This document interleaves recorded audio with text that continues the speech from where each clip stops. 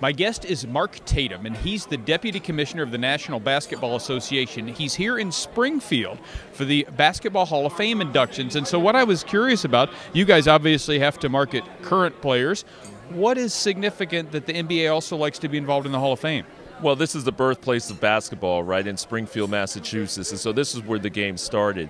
And this is where we honor all of the different legends of the game of basketball, not just NBA players, but college players, international players, women players, and contributors around the world. And so, as the league that we are, we need to support this institution that continues to honor those who have given so much to the game.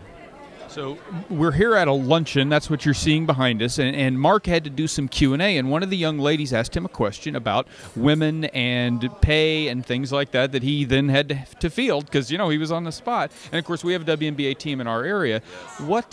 How significant is it that you are able to now, there are women going into the Hall of Fame, and what this league has done to perpetuate that? That's right. Teresa Weatherspoon is going into the Hall of Fame this year, and we have a long history of having WNBA players who have gone into the Hall of Fame. The WNBA is in our 23rd season this year. 23 years that we've been, over 2 decades that we've been promoting women's basketball and women's team sports, and it really is the most successful team sports for women in the entire world, and we'll continue to support our women and put them on the pedestal and the platform that they deserve.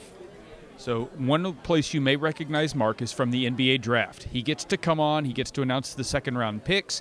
How much homework do you have to do for this? I do a lot of homework. I really do take it seriously because I get a lot of the international players who have some tricky names, but I want to get it right. This is their big night. This is the night that they get told that they're being drafted into the NBA, and so I spend a lot of time studying it, practicing it, listening to how they pronounce their own names in order to get ready for that night.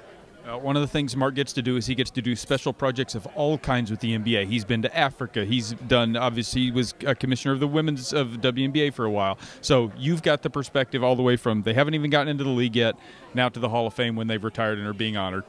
It's incredible. It's incredible to watch that evolution. The one thing that I love about being here and honoring everyone that we're honoring today and in the past is the contributions that they've made to the game of basketball, and what every one of them says is how much basketball gave back to them and allowed them to do. So it's fantastic to be able to see the impact that the game of basketball has had on so many around the world. Pretty amazing. All right, Mark, thank you for joining us. Thank you. With Mark Tatum for the Fort Worth Weekly, I'm Rush Olson.